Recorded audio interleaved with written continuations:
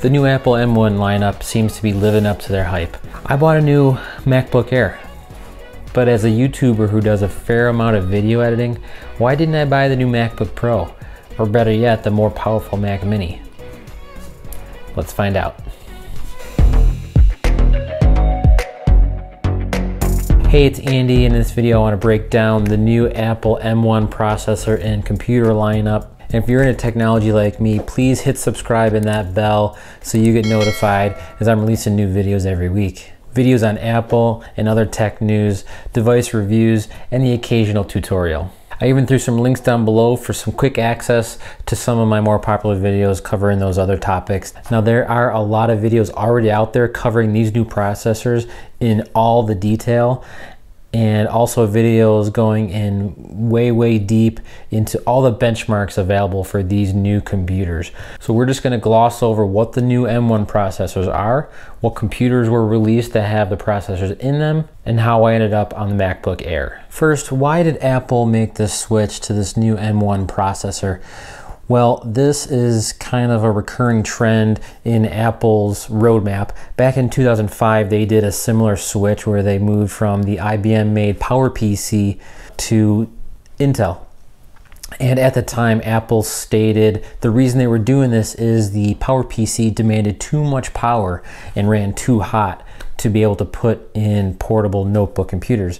And I think the trend is a little similar here, where Apple has almost a decade of experience under their belt making their own processors now, and has decided they can make ones better than Intel. And this is as big a change as it was back in 2005, going from the x86 architecture to the new M1 ARM-based architecture. This is going to require that all applications be rewritten to take advantage of the new instruction set, but those that aren't yet will be processed through a translation layer which Apple calls Rosetta 2.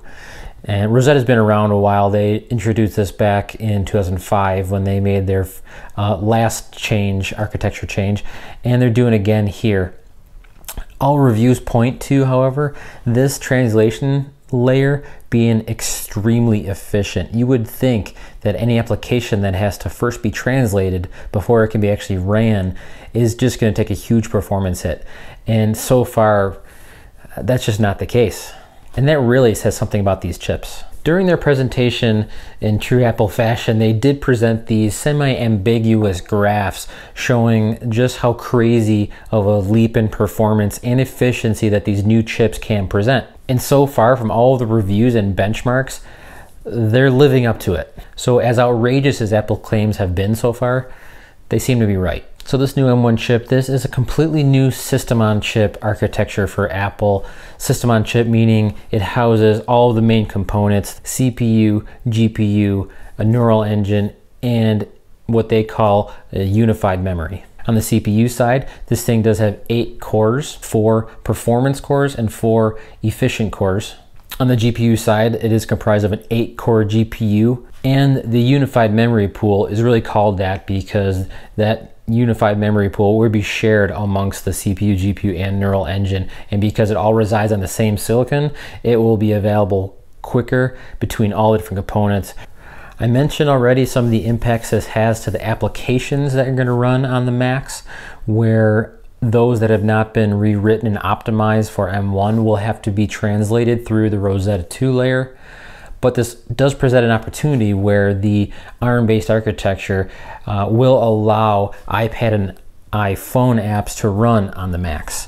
And early indications are those experiences leave a lot to be desired. So developers have some work to do. But the real impact here is this puts the control back in Apple's hands. They've always made their own hardware and they have always written their own software, but now they've taken that to the extreme and are even producing the silicone that the OS is going to run on. And this just gives them control over the entire ecosystem, and this is really the reason that this thing is really going to hum. So there were 3 new Macs that were announced. They're going to come with the new M1 chip inside. That's the MacBook Air, MacBook Pro, and Mac Mini. Well, starting at the bottom, the MacBook Air. This is really the ultra portable Apple's entry-level notebook. In this Mac, for some reason, the M1 chip does come in two variants, one with only 7 of the GPU cores active and the other with all 8 active. There is some rumors floating out there that the reason this is because of some error in production, and Apple has decided to sell these at a discounted price. I don't know how true those are, but in my comparison, I didn't even bother looking at that 7-core GPU one. But a lot of the performance reviews out there did include those in their reviews, and the performance was still impressive. From the outside looking in, this does appear to be the same looking MacBook, as appearances and price are exactly the same. However, the Retina display on this one is slightly improved, where it's going to take advantage of a new P3 wide color gamut and True Tone technology. And on the I/O side, it has 2 Thunderbolt/USB 4 ports. In performance-wise, they are claiming that this thing will have up to an 18-hour battery. That's 2 full days of work. And on the inside, there is no fan on this MacBook Air, so no active cooling, and this does play a factor in performance, where over long duration tests and benchmarks, we have seen where performance has throttled, and that's expected. There's no active cooling, so they do have to limit the power of the processor so as not to overheat. Okay, jumping over to the MacBook Pro, again, this is the same exact M1 processor we find in the MacBook Air, the one with all 8 GPU cores active and offering up to 16 gigabytes of unified memory. From the outside in, this almost looks identical to the previous MacBook Pro. However, there is only 2 Thunderbolt/USB 4 ports on this, just like the MacBook Air. It does seem like there is a limitation to the M1 processor, only allowing it to control up to 2 ports. This does have the same display as the MacBook Air, same size, P3 color gamut, True Tone technology. However, it does come in at 100 nits brighter, so slightly brighter, so a little better for those users that use their laptops out in sunlight. This laptop does come with a fan, the MacBook Pro, so it does have active cooling. So performance reviews have shown that over long duration, extended performance is better compared to the MacBook Air, and that's expected. By introducing active cooling, you're allowing it to consume more power, run a little hotter, and the performance is showing this. That's not to say that it's just chewing up power, where the MacBook Pro, they're telling us now that this will have a 20-hour battery of wireless web surfing. And again, two full days without charging your laptop is just going to be awesome.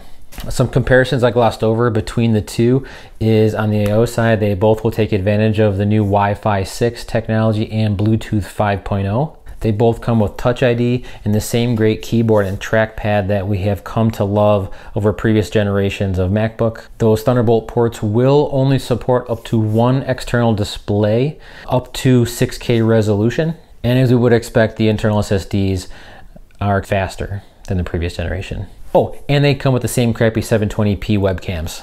And rounding out the lineup is the new Mac Mini. This is the new baseline powerhouse for Apple.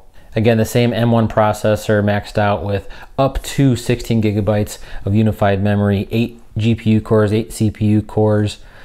The I/O is slightly different here, where they're also offering only 2 Thunderbolt/USB 4 ports, but also 2 USB 3 ports in the form of USB-A.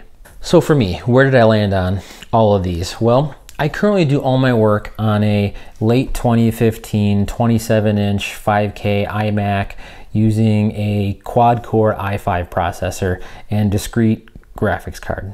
I don't have any performance gripes at all. I'm not looking to upgrade because I feel like I need more horsepower. It's really the portability that I'm after. So that immediately eliminated the Mac Mini for me.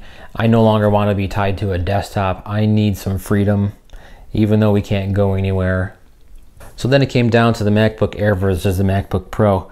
Even though the MacBook Air lowest model comes with only a 7-core GPU, again, I didn't waste my time with that one. I stuck with the 8-core GPU to do all my comparisons and spec'd out the same MacBook Air versus MacBook Pro, both with 16 gigabytes of unified memory, 1 terabyte internal SSD. There is only a $250 price difference between the two.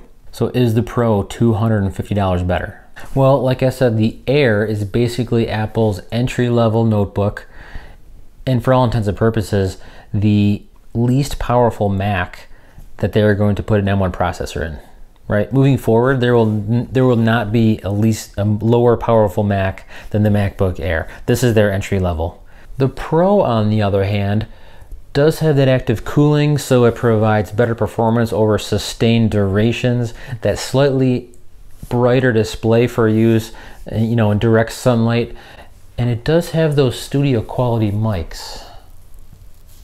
But when it all comes down to it, I haven't read a single thing that convinced me that that touch bar really enhances usability at all.